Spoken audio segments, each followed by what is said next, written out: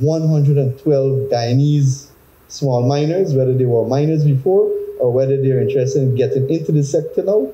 They have been awarded a small mineral property in the formerly Troy Resources property. That was Minister of Natural Resources Vickram Bharrat during a recent press briefing, informing citizens about the government's push to make more lands available to small miners. Several international companies have indicated interest in taking control over the Kuruni mining district in Region 7, which was formerly occupied by Australian company Troy Resources. Is that we have been speaking with a number of companies that have expressed an interest in taking over the operation.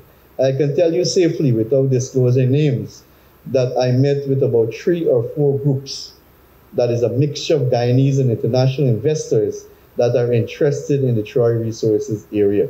Without revealing the names of the investors, Minister Bharrat said that the two companies have been afforded the opportunity to take their technical staff into the area to do an independent assessment of the mining area.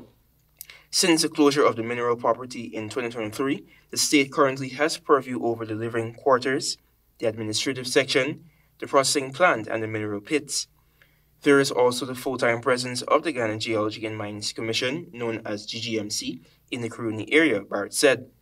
Meanwhile, the state is also furthering towards the recommencement of operations at Araima, Berbice River, which was occupied by Russian aluminum company known as Rusal.